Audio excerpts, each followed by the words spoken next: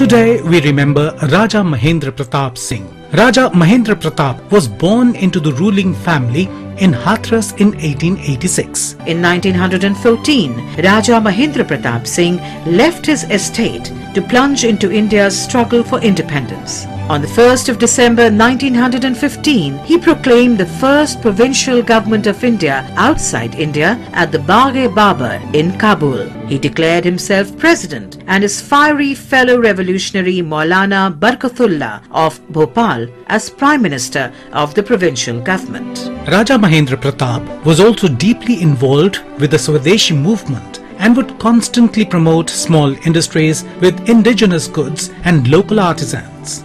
Deeply influenced by the speeches of Dada Bhai Naroji and Bal Gangadhar Tilak, Mahendra Pratap started the movement to burn foreign-made clothes.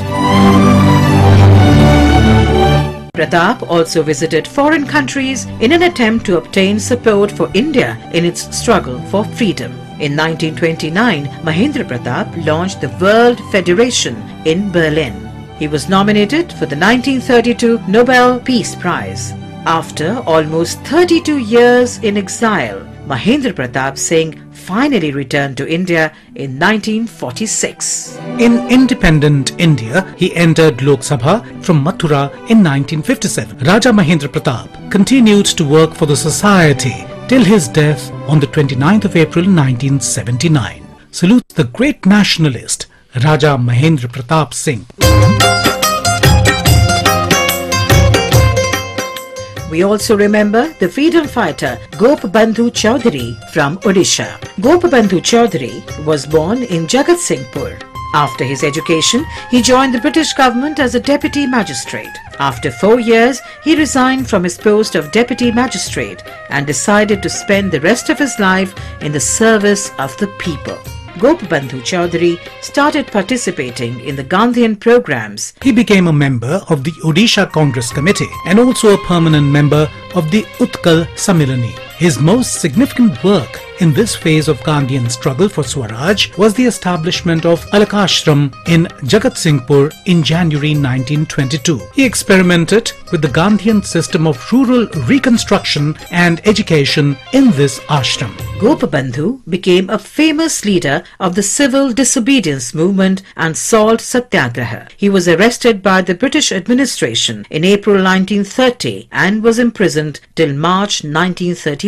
In 1934, Mahatma Gandhi undertook a Padyatra in Odisha. Upon Gandhiji's advice, Gopabandhu set up a base at Bari with his family and a few followers on the 13th of August 1934 and started working for people there. Gopabandhu translated Mahatma Gandhi's biography, My Experiments with Truth, into Odia, Satyara Prayog. Post-independence, Gopabandhu became associated with the famous Bhudan movement in the 1950s. He breathed his last on the 29th of April 1958 after a long and eventful career of implementing Gandhian programs in rural Odisha. Salutes the great freedom fighter Gopbandhu Chaudhary.